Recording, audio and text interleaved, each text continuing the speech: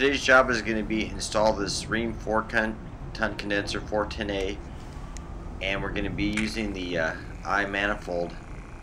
It's the first time I've used the I manifold on a job. It's going to be pretty exciting. Got to level the pad and install the condenser, and it's going to have a new evaporator too. The job also gets a new 4-ton evaporator 410A, and the reefer lines have to be hooked up and the condensation needs to be hooked up. The pad has been leveled and the hole has been cut for the refrigerant piping, so I just need to hook up the refrigerant piping and the electrical, and this unit's going to be set and ready to go. Okay, got the I manifold hooked up. We're just checking the charge on the condenser. It's a 4-ton Rheem condenser. You're looking at the suction line temperature, liquid line temperature.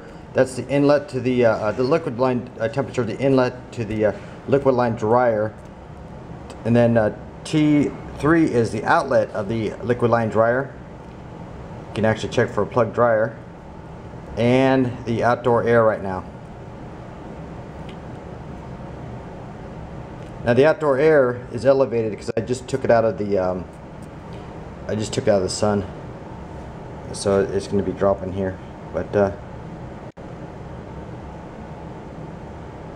it's looking pretty good. It's a fixed orifice system.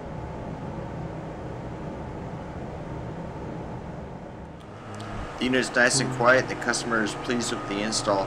They're actually going to pour a new slab around this unit, take up the pavers, but you can see the refrigerant piping and it has a new disconnect. But I made it so you can actually pull that unit out 6 inches or side to side 6 inches without disturbing the refrigeration piping. So it's going to be nice and easy with that slab in. But alrighty, I hope you enjoy the video.